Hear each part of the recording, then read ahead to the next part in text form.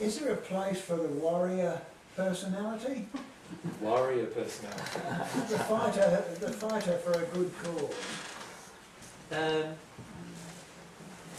Bluntly, no.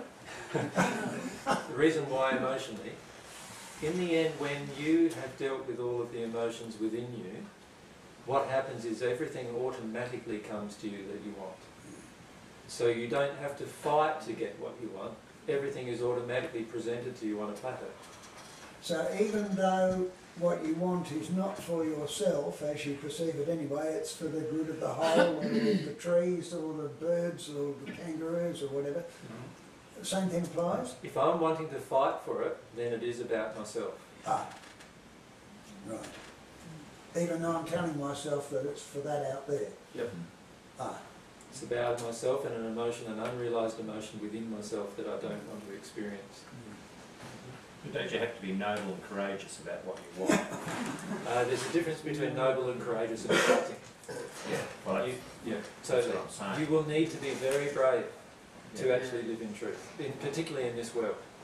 Later down the track, you won't have to be brave at all. It will be an automatic process. Yeah.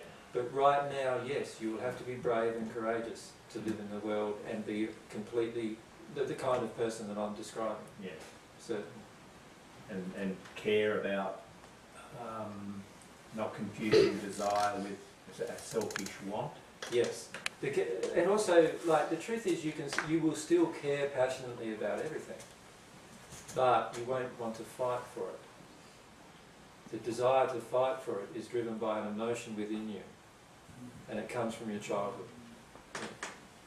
Does that make sense? Well, it sort of is a bit of a fight to overcome your denial about facing your emotion. True. I'm not talking about the fight of the soul. No.